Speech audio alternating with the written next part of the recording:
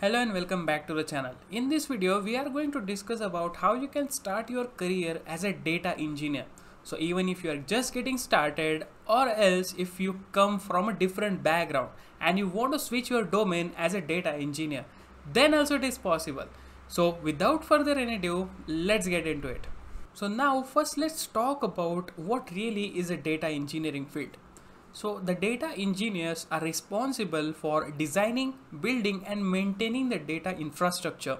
So it is like the foundation for every data driven organizations. So the data engineers will ensure that the data moves smoothly without any issues, as well as the solution that they have provided should be highly available as well as highly scalable, since every industry is generating lots of data, and to able to handle that velocity and the amount of data at that time, every data engineer should ensure that the architecture that they have provided should be a highly scalable one. So I hope you understood what really is a data engineering field as well as the roles and responsibilities. But now let's talk about how to build your foundational knowledge to get into data engineering. So the first one is you have to build your foundation and get some degree in the field of computer science, data engineering or some related field, where you will get all the basic knowledge about computer science as well as the data warehousing, SQL as well as the programming languages. Also you can attend and complete some of the online courses which are provided by Udemy as well as the Coursera. I'll be giving some of the best courses I know in the description below so that you can go through them and build your data knowledge. So this was all about the foundational knowledge, but you have to master some of the skills to be able to get into data engineering. So the first one is you have to master any of the programming languages like R, Python, which is mandatory for data analysis. Also, you should know all about the data modeling as well as the data warehousing concept. And you should be having a good SQL knowledge which is required to handle structured data. As well as you should be having like hands-on knowledge on the big data technologies like Hadoop, Apache Spark with Python or Scala, whatever the language you know, and there are so many more out there. Also, nowadays every data engineer should also have a knowledge on any of the cloud platforms out there, which are like Azure, AWS as well as the GCP. And if you are interested, you can also complete some of their certifications provided by Azure, AWS and also GCP has some of the best certifications out there. So you can definitely check it out and it will be like a great addition to your resume as well as the profile.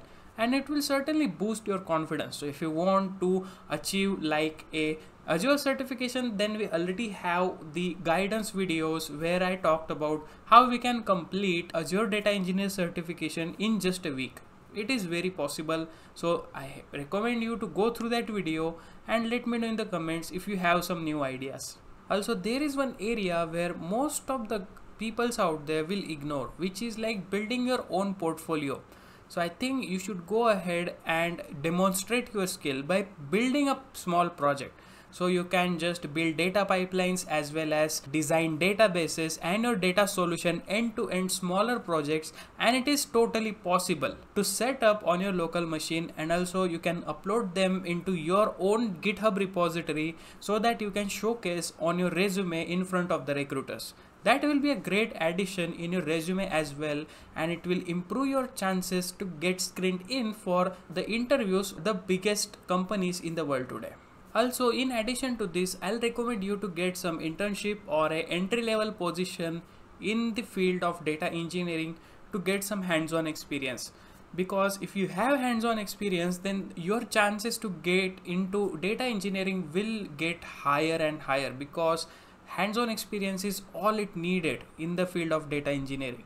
Because everyone has the theoretical knowledge, but if you can apply that theoretical knowledge in the real world to solve the business problems, then that is the major value that data engineer has to create. So definitely you should look out for the entry level positions as well as the internship. I'll also highly recommend you to connect to LinkedIn professionals.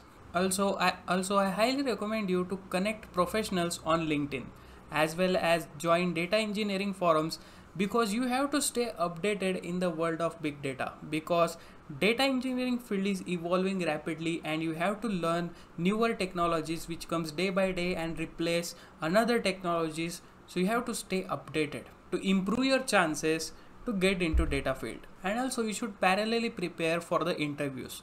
So you have to get on top and practice SQL and programming languages on a daily basis so that you will not lose a touch on these technologies. And also you should focus on the communication skills because it is very important in any job.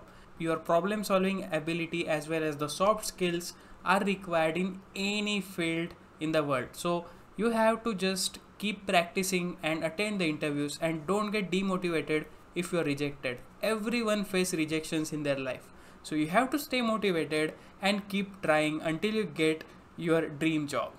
And that's all. This is all you have to do to get into data engineering.